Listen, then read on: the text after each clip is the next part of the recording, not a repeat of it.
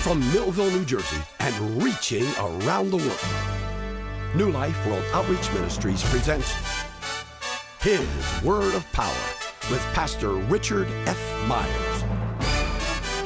Join us in a time of joyful worship, anointed ministry, and dynamic preaching from one of our Sunday morning worship services. It happens here on His Word of Power.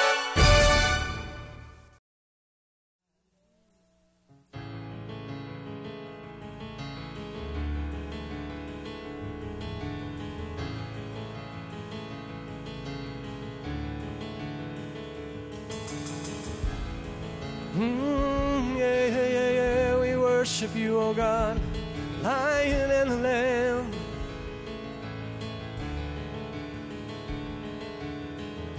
And you stood outside my grave with tears still on your face. And I heard you say my name. My night was turned to day. You came. I knew that you would come. You said, yes, Lord, and my heart it woke up. And I'm not afraid to see your face. I am alive. You came. Oh, I knew that you would come.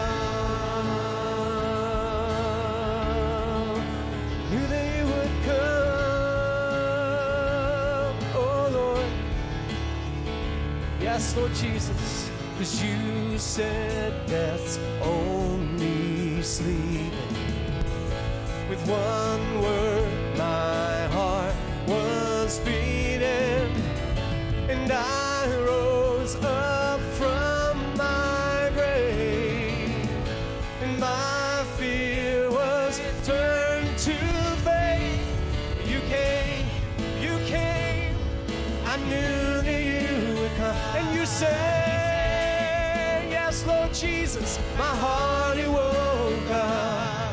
Oh, I'm not afraid, I see your face. I am alive. You came, oh, you came, and I knew that you would come. Oh, oh, oh, knew that you would come. Oh, come on, sing it out. You came, oh, you came. I knew that you would come, and you sang, oh Lord, and my heart it woke up, and I'm not afraid, I see your face, I am alive. You came, and I knew that you would come, knew that you would come, yes, Lord Jesus. Sing, you are. You are a miracle working God. You are a miracle working God. You are a miracle working God. And you are a miracle working God.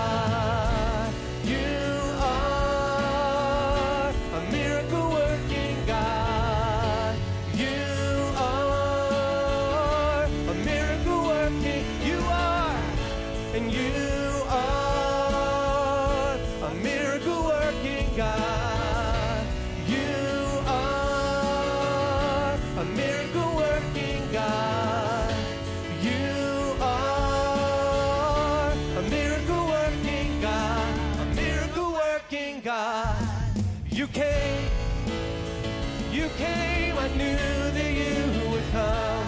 You sang,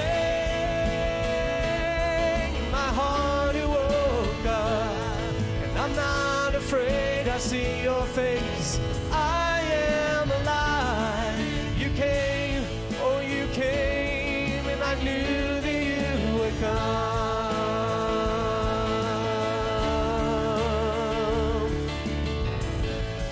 You're a good God. You're a good God.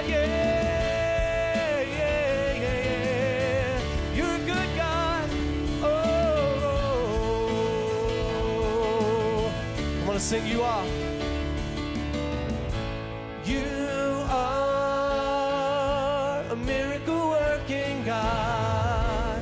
You are a miracle working God. You are a miracle working God. You are a miracle working God. Yes, you are. You are a miracle working God. You are a miracle working God. A miracle working God. You came. I knew that you would come. You sang, oh Lord, my heart it woke up. And I'm not afraid, I see your face. I am alive. You came. Oh, I knew that you would come. Hi, this is Pastor Richard F. Myers. Join Helen and I as we walk the steps of Jesus in Israel. We'll explore all the important biblical sites, from the shores of Caesarea to the valley of Armageddon. Then we'll go to the region of Galilee and even have a boat ride on the sea. We'll follow the ministry of Jesus throughout Israel. We'll have the opportunity to be baptized in the River Jordan. We'll float in the Dead Sea and take a gondola to the top of Masada. We'll spend time together in Jerusalem, where we'll visit the Garden of Gethsemane. We'll walk the Via Dolorosa. And of course, we'll have communion at the tomb. For more information, go to www.newlifeoutreach.org/Israel. We'll see you there.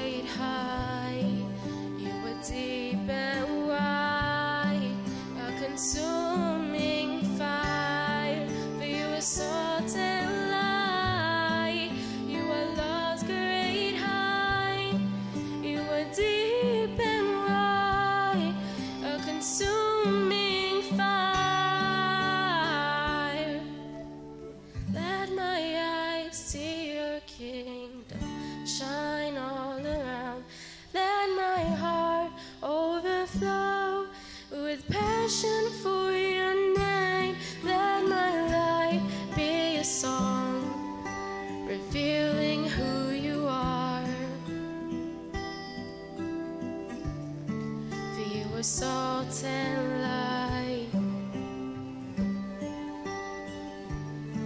For you were salt and light.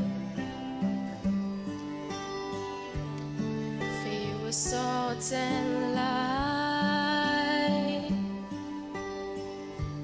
For you were salt and light.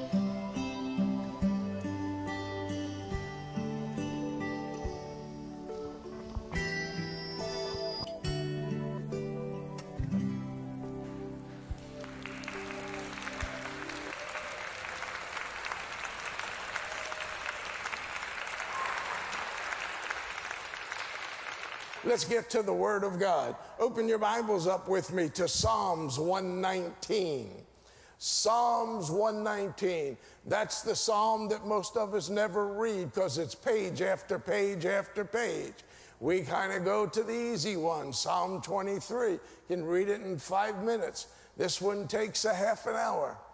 But Psalm 119, and I want to look there at verse 143, beginning there at 143. Psalm 119 holds some valuable insight for us that when we study it and look at it, amazing things of revelation come out to us. So if you'll look there with me in your Bibles to Psalms 119, beginning at verse 143.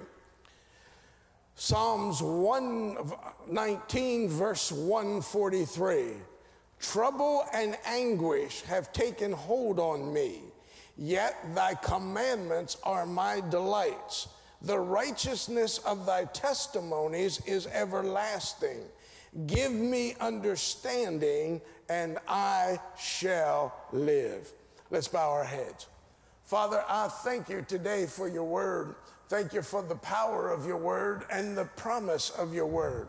I thank you, Lord, that as we tap into your word, you reveal to us the truths of your kingdom laws and rules. And as we follow those kingdom laws and rules, amazing things begin to happen for us.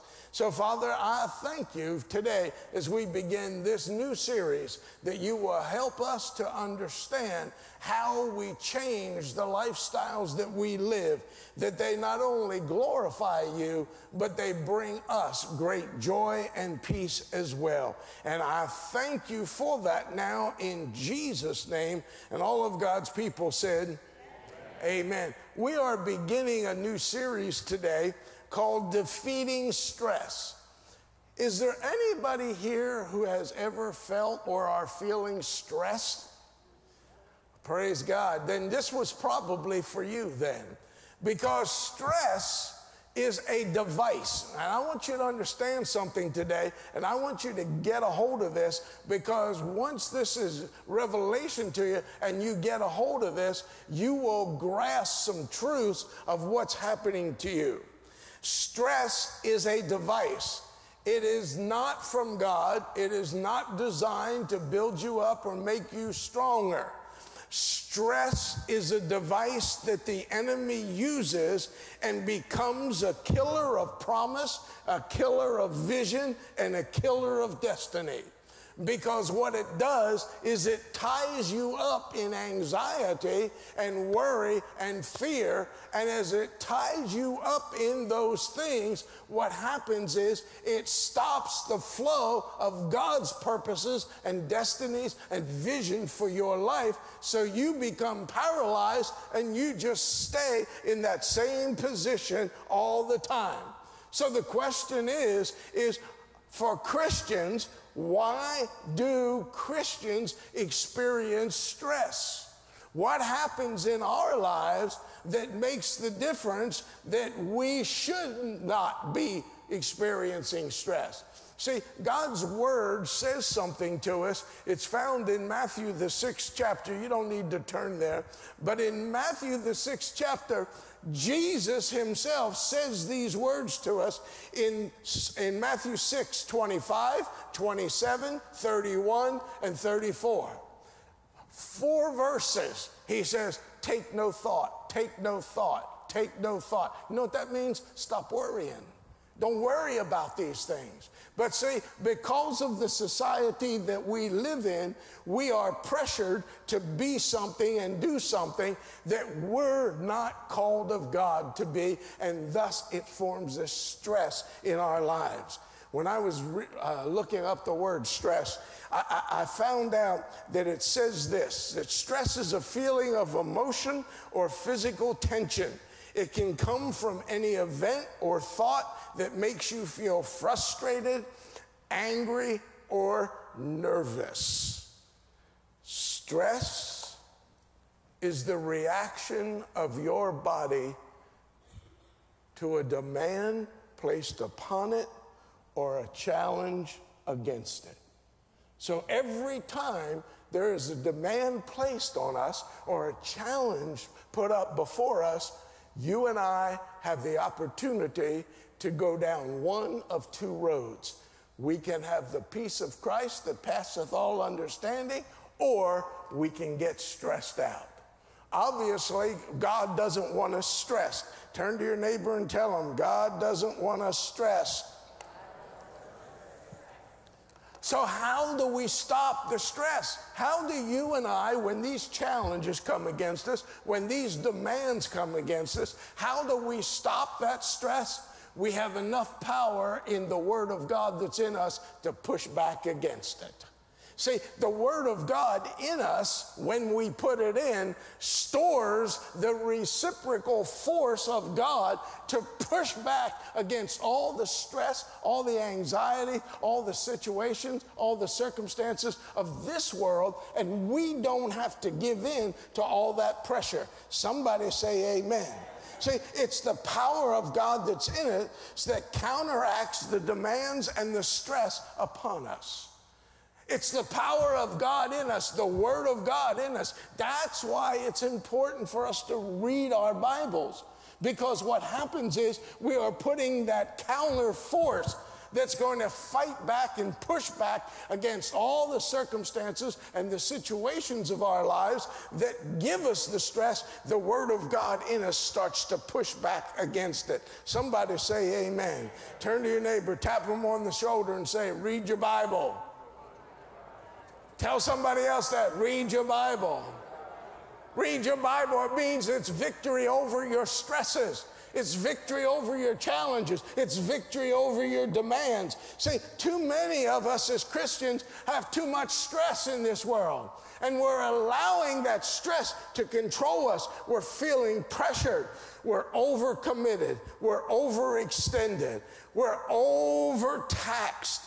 And we're under-rested. How many of us, and please don't raise your hand, how many of us operate on 5 hours of sleep or less? How many of us operate on 6 hours of sleep or less? See, that's not enough sleep for us. The doctors tell us you need 8 hours. Some of us need 10 hours. By the looks of some of us, we need 20 hours. We're not supposed to drag through life. Somebody say amen, please.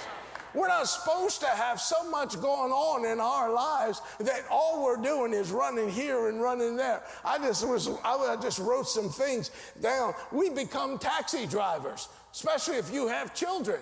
Man, you're a taxi driver. You're taking your kids all over the place. You're taking them to soccer, to baseball, to football. You're taking them to this, to that, and so on and so on. But you know what happens as we get older? We still do the same things.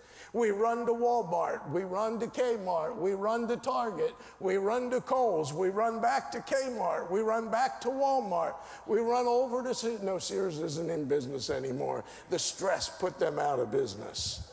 We're taxi drivers, we're maitre d's, you know, we're cooks, we're house cleaners, we're all those things. And that's all well and good. We know we have to do those things to maintain life for us.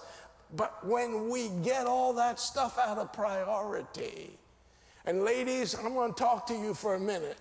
Shut your mind down. You be sitting there resting, thinking about all the stuff you still have to do and why you shouldn't be sitting there resting. If I'm telling you the truth, say amen. Say it out loud so we know you're testifying. I know I'll sit there with my wife, and I'll be talking about something like, oh, well, we're going to do this, or yes, we're having this, or yes, we're doing that, or whatever. And all of a sudden, she's telling me 30 things we have to do before we do that. Hello? We have friends coming in this week, and you're going to be blessed next Sunday because they're going to be here, and they're going to bless you. Don't miss next Sunday. No, I'm not telling you who it is. You'll be blessed. Anyway, they're coming in, and my wife is looking around the house already and said, oh, we got to get them cobwebs down. They're 16 feet up. Who's going to see them? How many got cobwebs in their house? Come on, you got cobwebs in your house, raise your hand right now. See, you're not alone. Them things, you wipe them down one day and they're back the next day, right? So that causes her stress.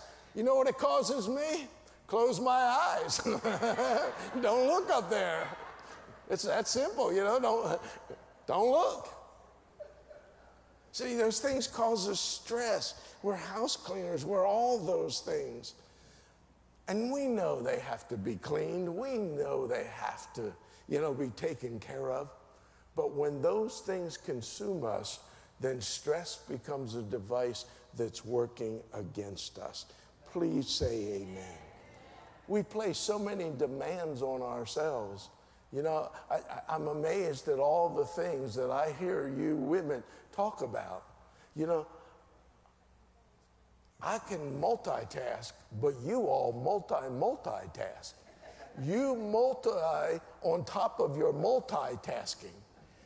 I don't know how y'all do it. I think you're crazy. It feels like it because that's how life is. Life puts so many demands on us. So we put the demands on ourselves, and before we know it, we're doing more things than we ever thought we would. We thought marriage was going to be this great blissful experience, and all we find out is we're working all the time to make this thing secure and safe. We're fighting all the time with all the demands that are upon us. We've got our kids telling us, I got to play this, I got to do that. We got our jobs demanding this and that. We got friends who want to do this and that and so on. And all of a sudden, all this stress starts coming upon us to the point that we lose the identity of who we are. And now we're no longer us anymore. We're no longer who we always knew we were on the inside. Now we're who the job tells us we need to be. Hello? Some of you are working so many hours because you don't want to lose your job, and you're neglecting your family because that job has defined who you are and what your identity is. Yes, but Pastor, I've got to work all that overtime because I got to pay my bills. Live in a tent and don't pay bills.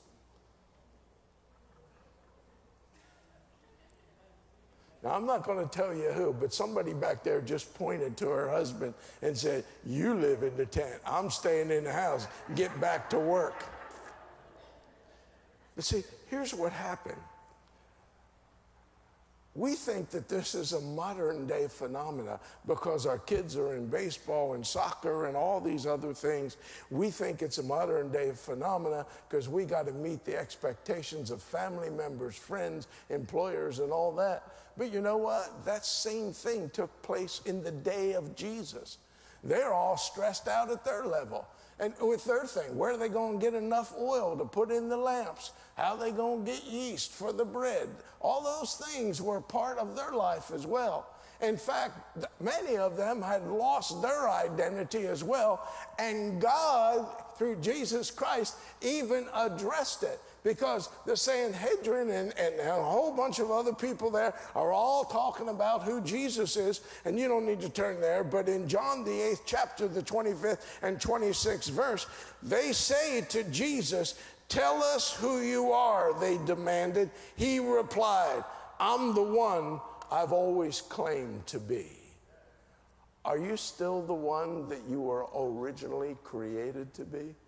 Or have you allowed other people and demands of life to reform you and recreate you and mess around with your destiny and your purpose?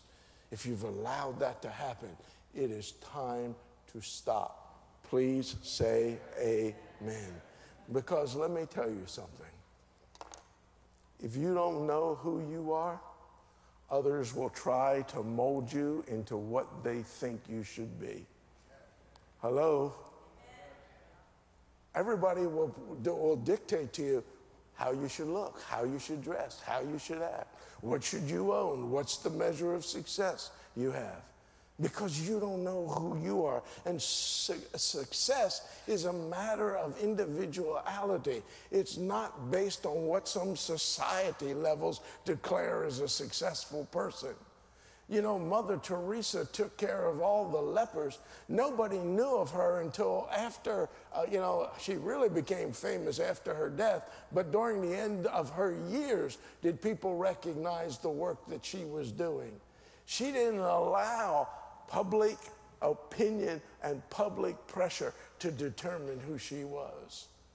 God has something in store for each one of us. And when we begin to realize that we've got to get lined up with who we are and who God has told us, because if we don't, this out here is going to define and demand who we become.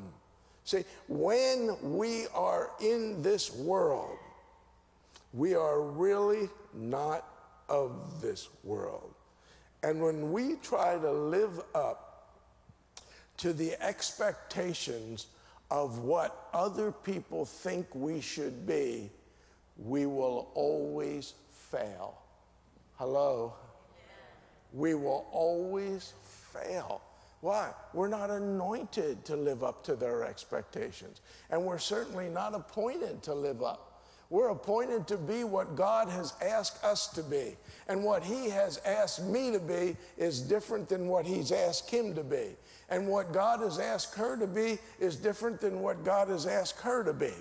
And what we've got to find is our own identities, establish the truth of those things. Our destiny begins to unfold to us, and now we can continue and walk along without living up to the expectations of somebody else in our lives. Because the moment somebody else begins to mold you, the moment somebody else begins to form you, the moment those things happen, you lose the anointing of God to be what he's formed you and demanded you to be. Please say amen to that. Listen, everybody doesn't have to be an executive of a major company. God can make you successful weaving baskets for the Indians. Because it's God's plan and purpose for your life. And once we get a hold of that, once we realize and recognize that, then we move into a place where we can defeat stress. But you'll never defeat stress until you first realize and recognize, who am I? What am I to do? What am I supposed to be in this world? The space that I take up here, what is it supposed to affect? And I get that information from God. And I don't have to ask a million questions to find out. All I've got to do is follow God to the best of my ability. You know, one time I was talking to somebody that had a very large ministry, and this is years ago. You know, and his church and his ministry reached around the world. And I said to him one day, I said, you know, what do you attain, you know, what you've attained so far, what do you attribute to your success? You know what his response was? I just showed up. See, I thought he was going to give me some words of wisdom, some high anointing of God. You know, I walk in the light of God. You know, I can quote the Bible from Genesis to maps. You know, I can do all that. He just said, I just showed up. And every time God asked me to do something, I showed up. Would you turn to somebody, look at them, wink at them, and say, just show up? Just show up. That's all you got to do is just show up. When God asks you to do something, show up. When God asks you to be a vessel for him, just show up. When God says you ought to be in church this week, show up. When God says you ought to go over there and drop off a tres leche cake to your pastor, just show up.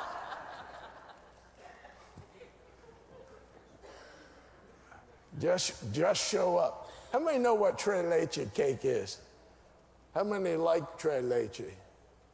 That lady back there makes the best one in the world right back there at her restaurant over in Bridgeton. You can see me for directions after the service. Just show up. Just do what God has asked you to do. Don't allow all the rest of those people and to tell you who you're supposed to be. All you got to define for yourself is, who does God want me to be? And what does God want me to do? You say, well, I've asked him and asked him and asked him, but he hasn't shown me yet. Yes, he has so. You just haven't been listening. Where's your interest? Where's your joy? Where's your hope? Where's those things that light your fire? Where are those things? Because those are the very places that will bring you to the place where you start fulfilling your destiny and stress moves off of you. So here we have this situation. To defeat stress, you got to know who you are and who you are not. You know, knowing who you are not is as important as knowing who you are. Knowing what you're called to be and do is as important to you as knowing, or as important to you knowing that is to know what you're not called to do. You know, almost every week here at New Life, we have somebody coming to us and asking us to be part of the ministry that they're doing. And it's everything from homelessness to conventions to all kinds of stuff. And every time we get asked, we line it up and we ask these questions. We say, does it align with our core value? We know what our core value is here at New Life. We know it's missions. We know it's reaching government officials. We know what our core values are and our assigned missions. And we ask ourselves, does it line up with that? If it doesn't, we're done. What will it cost us? Because we don't want to change who we are unless God tells us to, and he hasn't told us. He said, stay the course. We ask, what will it cost in resources, in time, and in people? And when those things don't line up to the core, we do not allow ourselves to get involved, from homeless ministries to camp ministries to whatever. Why? Because that doesn't define who we are. We're not all things to all people. Only God is all things to all people. Please say amen. And when you and I as individuals find out, who am I and what am I supposed to do? When somebody else defines me and God is not in it, what they do is they put limits and boundaries on me. You know something? The world told me that I could never achieve any great position in the business world unless I graduated college. I'm going to tell you something. I was traveling with movie stars. I was traveling with millionaires. And I was having jobs that got me in private corporate jets and planes and everything else. And I only had a couple semesters of college. Is that for you? I don't know. What's God got planned for you? They told me if I wasn't an Assemblies of God pastor, I'll never preach in an Assembly of God. How many Assemblies of God churches did we preach in? All the time. God said, you go, people told me, you go to that church there in Millville, you're going to die like the rest of them. Guess what? I'm 75 and I'm still alive, and I'm going to be alive for some more time because I'm not being defined by the boundaries that somebody else sets on me. Tell somebody next to you, you can't be defined by boundaries of others. You can't let them do that to you. You cannot allow them to do that. You cannot allow them. You cannot allow them to set the boundaries of who you will be or who you won't be. because it put limits on you. If I look at Joe, I could say, Joe, you'll never be a farmer. The guy grows more vegetables than all of us combined. He brings them here sometimes, right? And leaves them out on the front for people. I don't know, did anybody ever tell you you could be a farmer? You just did it. This guy back here. How many acres were you farming when you retired? How much? 150? 150 acres turned over 3 times. That's 450 acres of farming. You probably went to college and got a degree for that, didn't you? You don't think so? Well, you probably went to mechanic school to learn how to fix all those tractors. Didn't do that either. Somebody tell you that you couldn't be a farmer or anything else? He didn't care. That's what he did. And he was successful at it. I went out there on his retirement and they were selling stuff off. I was amazed. How many tractors did you have? 18 tractors. Some of them were huge and big. Some of them were small. 18 tractors. I thought he had about 5. He had 18. Nobody told him he couldn't buy more than 5. And if they did, he didn't listen anyway. Even when his wife said, do you really need another tractor? Oh, you didn't tell her? Smart. He didn't tell her. He just bought the tractor. You see, you can't let somebody else define who you are. God defines who you are, and anything contrary to that, it's the enemy using the devices against you. But once you define who you are, and once you say, this is where I am at, and this is what I'm doing for God. And you know what? There's some of us right here in this church right now have been defined by somebody else's boundaries on our lives and somebody else's limits on our lives. I want you to do something right now. I want you to go like this. Shake them things off. They don't belong to you. They don't belong to you because God said this to you.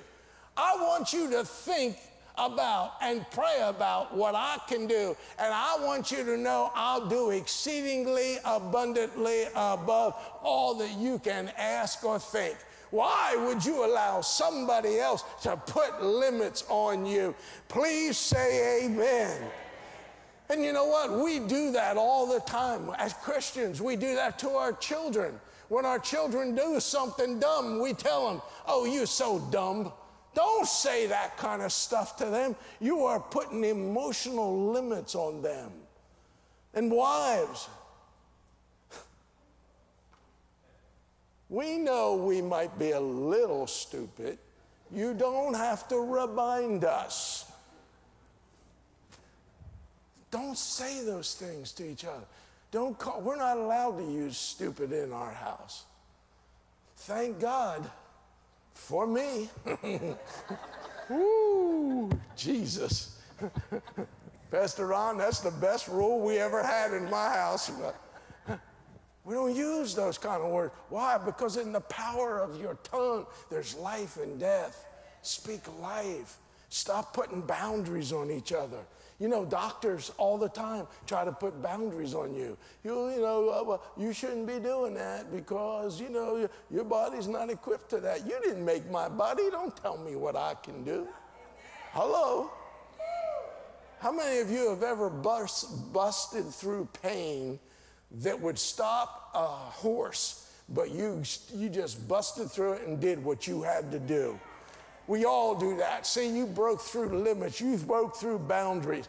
You know what? I don't care if the doctor tells you got cancer and you're going to die in 4 days. You tell them, thank you for your opinion, but it's not my opinion, and I'm going to live a lot longer than 4 days. Why are you going to tell somebody that? Because that's a boundary that puts you under stress. And when you're under stress, your body will never function. Your mind will never function correctly. And so what you've got to do is you've got to bring those things under control. Somebody say amen. And when somebody defines who you are and what you are, then you start battling to live up to that. But the problem with that is you don't have the God anointing and the God appointed direction and purpose for your life. Now you're out there trying to fulfill their expectations in your own strength. And I'm going to tell you something, we're not very strong when it comes to that. Please say amen to that. So what we've got to do is we've got to redefine for ourselves and not allow other people to dictate to us. I wrote a note this morning here, and it said, once we allow other people to define who we are, then we will also allow their pressure to become what they have defined us to be. We also, when we are defined by someone else, we start believing something that God never said we were or we weren't. You know, God has this amazing thing. He can do things in your life without the world's requirements to do it.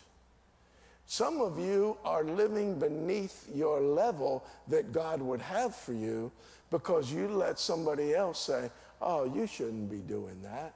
You haven't been trained. I'm going to tell you something. The greatest trainer in the world is the Holy Spirit. Do you know what he said? God said about the Holy Spirit? He said this about the Holy Spirit. He's not only your comforter, but I've sent him to show you things to come and to teach you all things. And to teach you all things. So if God has called you to be a preacher or a teacher or a minister, let me tell you something. He's going to tell you how to do it and how to get there. Somebody say amen. You know, when I got saved and I started really serving God, well, not saved, but we rededicated our lives back to him. The first thing I said to God was, God, I'll do anything you ask me. Don't make me a preacher. And I'm not. I just share with whatever you got. See, when I took the limits off of God, then he made me what he wanted me to be. You say, well, you've been to Bible school. Nope. Well, you've been to college. Nope. I'm just like Duke. We don't know anything. We're too dumb to know we can't do it. I want you to be too dumb to know you can't do it.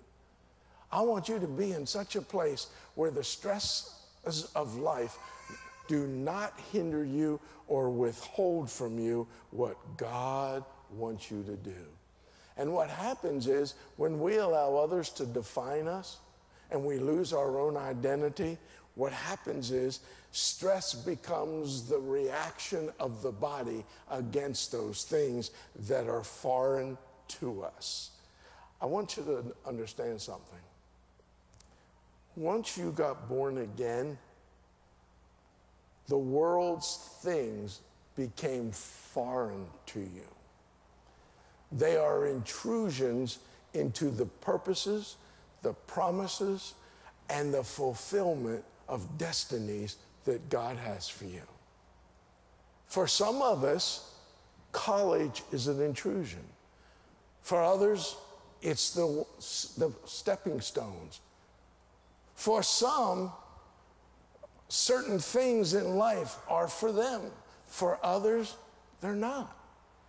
Some people, well, hopefully not you, but some people can take one drink and be okay. Other people can't take one drink. We're trying to help somebody right now here at this church and get them straightened out. Last weekend, they drank in 2 days 60 beers in 2 days. Why? I can't answer why, but we want to help them. We want to help them define who they're supposed to be by God's standards. Would you please say amen?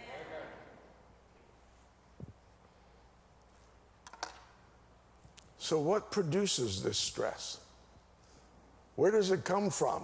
Well, we know it's a device of the enemy, but there are some triggers for stress that you can watch for all the time. The triggers for stress, or stress is produced by the unknown things of our lives and the unproven things of our lives. Now just think about that. How many of you have ever gone for a test that the doctor ordered? Anybody? You went for a blood test, you went for an x-ray, you went for an MRI, you went for whatever. Anybody ever do that besides me? Do you remember what happened when he said, you're going to go get a colonoscopy, you're going to go get a stomach x-ray, you're going to do this? Do you remember that nervousness and that stress? How many remember that? You know why? Because it was an unknown. You didn't know what you were getting into. You had no idea what was going to take place in that test. And then besides the unknown of that test, it had never been proven before to you, and now this was going to expose something. They were going to find out the cause. How many have ever went, don't raise your hand for this, but you went for a test and your fear was this test is going to show cancer, arthritis, whatever, heart disease, whatever. It's the unproven and the unknown that causes stress in our lives. And the unproven and the unknown comes because of a lack of relationship with the Father. Let me explain that to you. If the Bible says that the Holy Spirit will teach you all things and show you all things to come, all because you don't know about it doesn't mean He doesn't. Somebody say amen. Now watch what's going to happen here. I have to go for a test. I don't, but I'm going to use this as an example. I have to go for a test. And let's say it's a test where they're going to inject dye into my veins, and I'm going to have to lay under a machine for 25 minutes while all this stuff goes on, and they're going to watch the whole thing. I'm going to tell you something. My heart is palpitating. My fears are rising because of the unknown. But here's something for us to grasp hold of. I am a candidate for stress. Please say amen. I'm a candidate for stress, man. Oh, I don't know if I'm going to be able to stay in this machine. I don't know what this stuff in my body's going to be, blah, blah, blah. But the Bible says that God already knows what is going on, and He'll have the Holy Spirit share with us and show us the results and the outcome of that. And all we've got to do is trust Him. Amen. Take no thought. Now, I know that's not easy to do. I know that it's nice for me to preach it because it really sounds good and spiritual. That's not easy to do. Look, I'm this mighty man of God, the pastor of this great church. I get stressed and nervous. And the only way I can combat that is before I ever walk in the door of that lab, of that testing facility, is to have the Word of God flowing inside of me. It's the only way. And I'm going to be honest with you.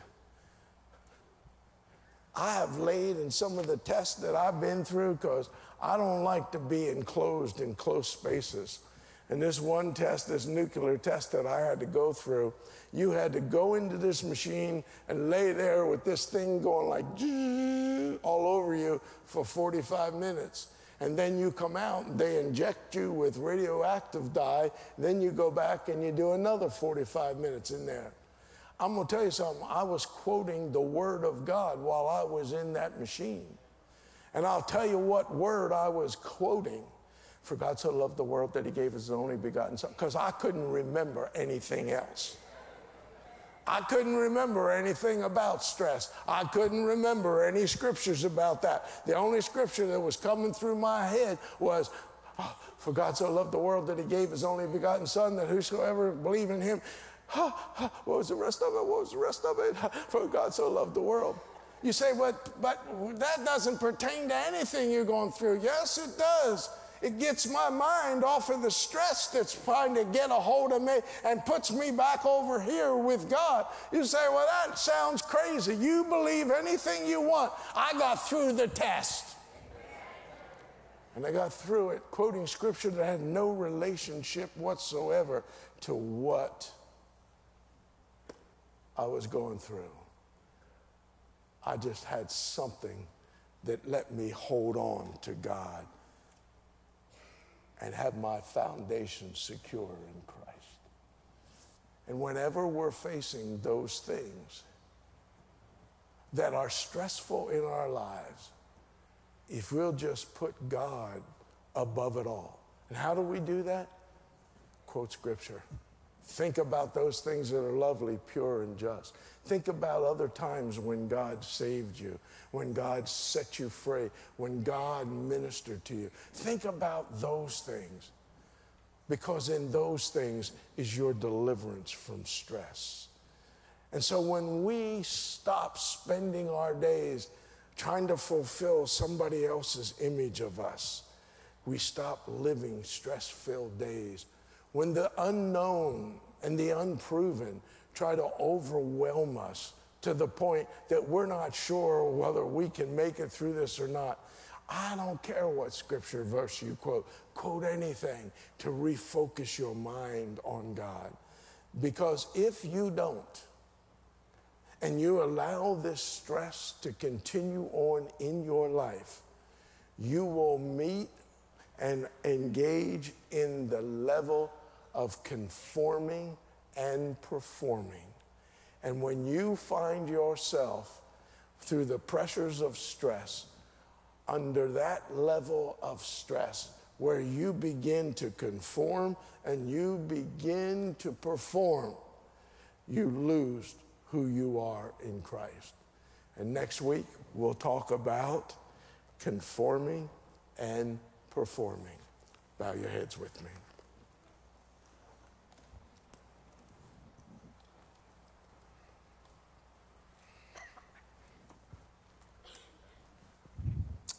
Thank you, Lord.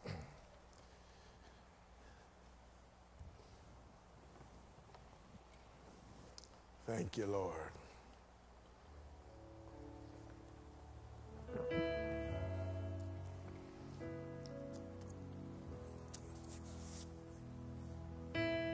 I want to pray differently this morning than we normally do.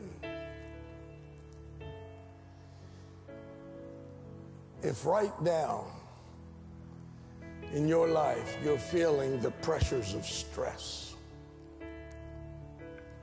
if right now there is uncertainty in your life, in your health, your job, your relationships, and you are feeling the stress of those situations, if you're here this morning and you have the anxieties and maybe even the fear of the unproven and the unknown, and man, that stress is bombarding you, I want you to be free this morning. I want you to learn about it over the next several weeks so that you don't get back into that again. But right now, I want to take the words of Christ. He said, my peace I leave with you, not as the world gives. So this morning, I want to at least give you a temporary relief from the stress you're experiencing right now. Maybe you're at a place in your life where you're not sure how you're going to survive the rest of your life because of health, finances, retirement, whatever it happens to be. If you're experiencing some kind of a stressful situation right now in your life, stand up to your feet quickly. You're feeling stress. Thank you. All over the building. Thank you. You're feeling stress. That stress is overwhelming you. That stress is clouding your vision of who you are in Christ. You're here right now, and that stress is eating you up, It's affected your health. It's affected your thinking. Who else? You're feeling stress about where you're headed next, what you're going to do next. You're feeling stress on whether or not you're going to have many more years of life because your health seems to be deteriorating. You're living in stress right now. Anyone else? Quickly. Father, I thank you that we've recognized that stress is a device of the enemy. You said you give us peace, not as the world gives, but the kind that you give. And peace overwhelms stress because it is the power of God Himself. So I release right now, by the authority of the name of Jesus Christ, I release peace upon you. I remove that stress and that anxiety, that worry and that fear, Lord. I remove and rebuke the device of the enemy who is constantly trying to redefine who your children are. I take them from that situation, that circumstance, that fear of the unknown or the unproven. And God, I bring them back in alignment with your word, God. I bring them back to that place where they know that they are more than conquerors in Christ Jesus. I bring them back, Father, to the place where they are above and not beneath, the head and not the tail. And God, I demand that the device of stress that has been brought against them by the enemy himself be rendered powerless in the name of Jesus. And that from this moment on, they begin to fill themselves with you, Lord, with your word, Lord, with your power, Lord, with your love, Lord, your promise, Lord. And that, Father, from this day forward, the device of stress has been exposed and brought into the light. And when we bring it into the light, it is freeing and replaces the anxieties, the fears, and the worries. Because we are a royal priesthood, a peculiar people, a chosen generation. Because of that, I thank you. I thank you, if you're watching by television right now, that you too can claim your freedom from stress, because the power of the Word of God and the name of Jesus sets you free as well. And I ask it for all of us in Jesus' mighty name. Amen and amen. The rest of you stand up to your feet and let's worship God as we get ready to dismiss. Hi, this is Pastor Myers. I pray you enjoyed our broadcast today, and I wanted to let you know that our church family would love to have you join us here in our sanctuary for one of our weekly services. Every Sunday morning, we have dynamic worship, powerful preaching, an awesome children's church, and we see the power of God as He ministers to His family. Our Sunday services begin at 11 a.m. Then on Wednesday nights, we have ministries for the entire family. We have adult worship and Bible study, and our blast zone for kids 5 to 12. It's a night packed with the presence and power of God, and that happens at 7:15 every Wednesday night. For more information about New Life Church, you can go to our website at newlifeoutreach.org. There you'll find all the information you need to be part of our great church, and you'll see what God is doing in the lives of our families. Until our family meets your family on our next broadcast, may God richly bless you and yours.